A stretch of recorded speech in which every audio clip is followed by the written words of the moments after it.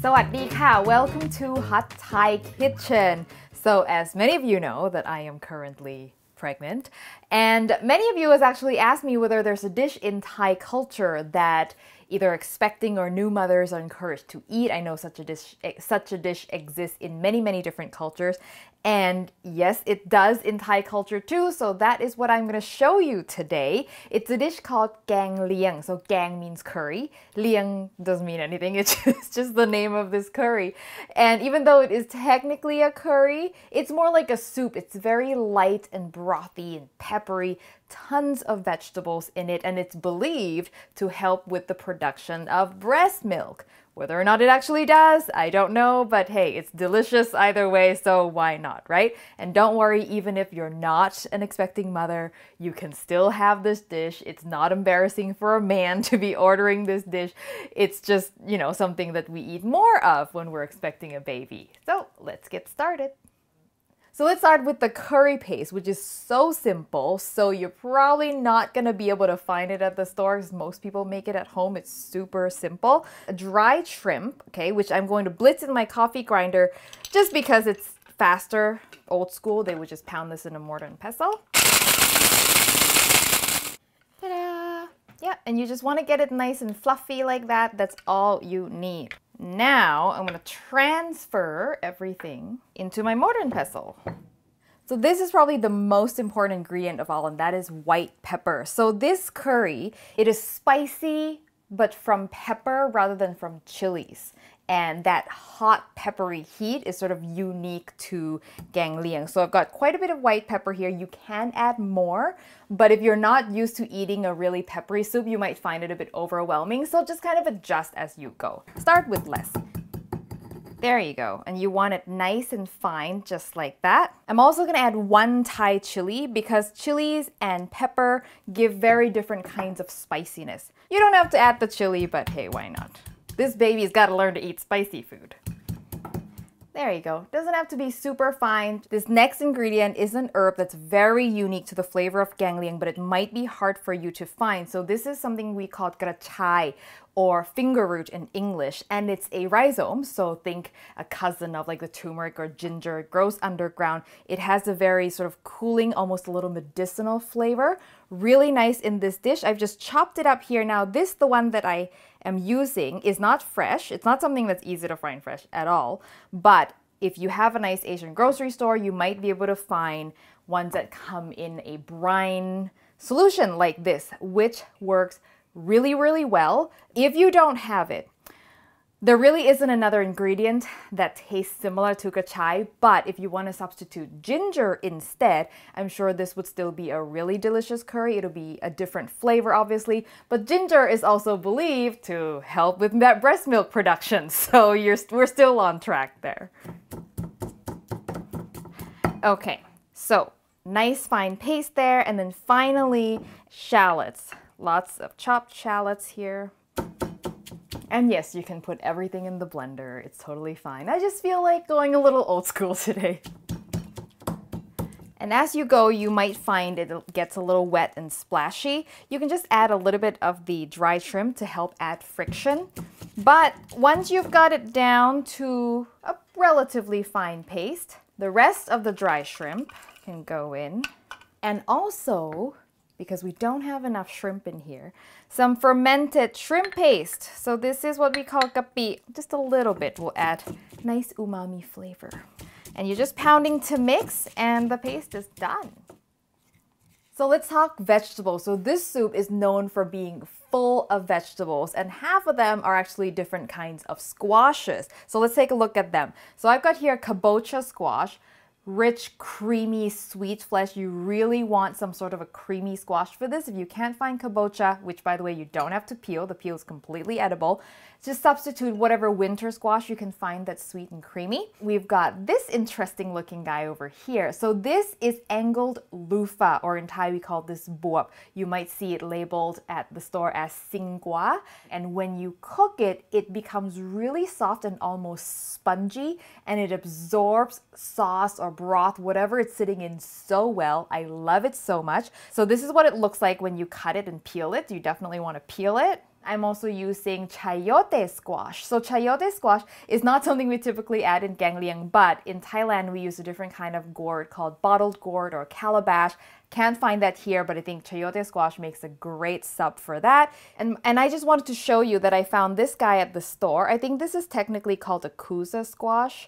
It's kind of like a zucchini, and I've tried it in this curry. Works really well. So if you can't find all these squashes, if you just have one winter squash and one summer squash, you're good to go. Now, the non-squash vegetables, I've got some oyster mushrooms. You don't have to do oyster mushrooms, but you want to use some sort of Asian mushrooms. Do not use the button mushrooms. Trust me, it is not going to be good in this.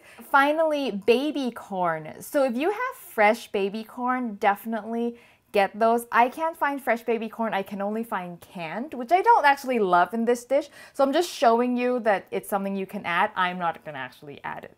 So I've got some unsalted homemade chicken stock here. You can use shrimp stock as well that you make using shrimp shells and heads that'll work really well for this. So simple. I'm gonna add all of my curry paste in here. Bring that to a boil to allow all of those herbs to infuse its flavor into the broth. So my broth has been simmering for a few minutes. I'm gonna add now some fish sauce to season.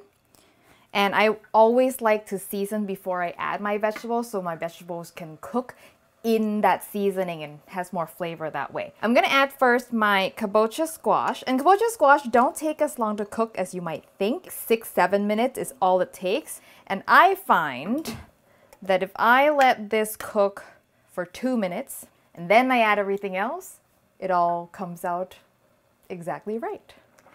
So it's been 2 minutes, then the rest of my vegetables will go in. My squash, angled loofah, also known as angled gourd, and the mushrooms.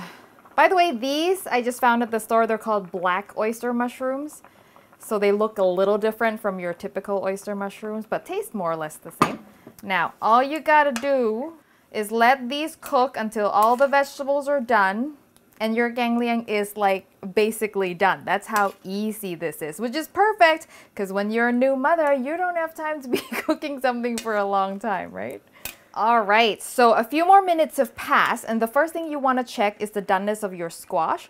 So take the biggest piece, pierce it with a fork, and it should go through pretty easily.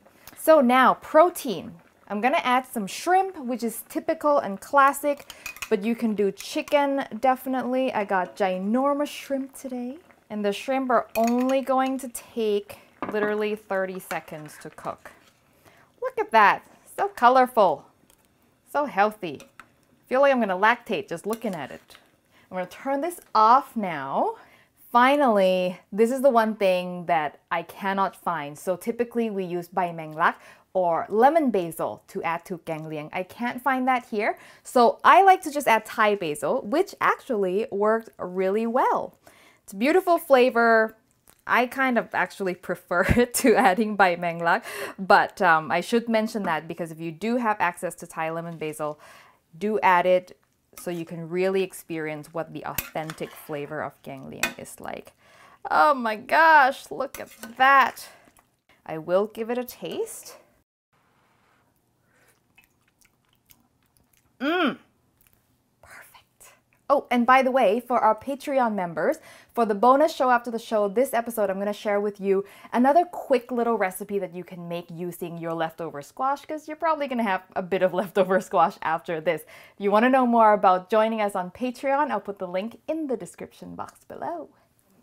So as some of you may know, in Thailand, we eat family style. So this would typically not be the only thing you're eating. There are probably a few other dishes that are served with rice. But if I'm just by myself and I'm eating, the only thing that I'm eating is this. What I like to do is make a little rice soup bowl. So I'm just gonna ladle this right onto my rice. Yes. Make sure you get a little bit of everything.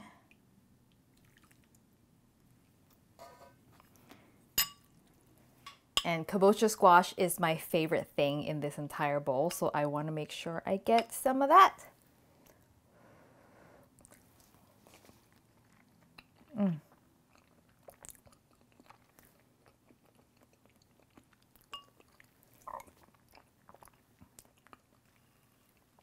Oh, What a unique flavor.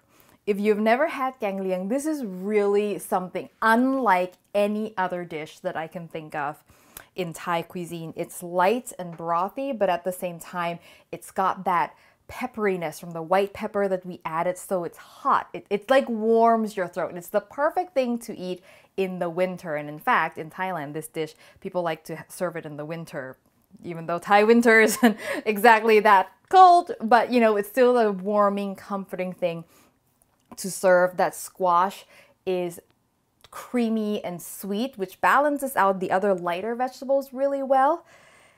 Such a good soul-warming dish to have, whether or not you're having a baby. So I hope you give this recipe a try. The full written recipe will be on hotthaikitchen.com, and when you make it, I definitely want to see it, so send it to me on Facebook, Twitter, or Instagram. And if in your culture there is a dish that that pregnant or expecting women are encouraged to eat, share with us in the comments below. I'd love to know all about that. If you haven't subscribed to the show, make sure that you do so you don't miss an episode, and click the bell icon as well so you get a notification when I post a new video. Thank you as always for watching, and I will see you next time for your next delicious Thai meal. So according to Adam, he thinks that gachai smells like ginger that's been rubbed with tiger balm. Not a bad description there.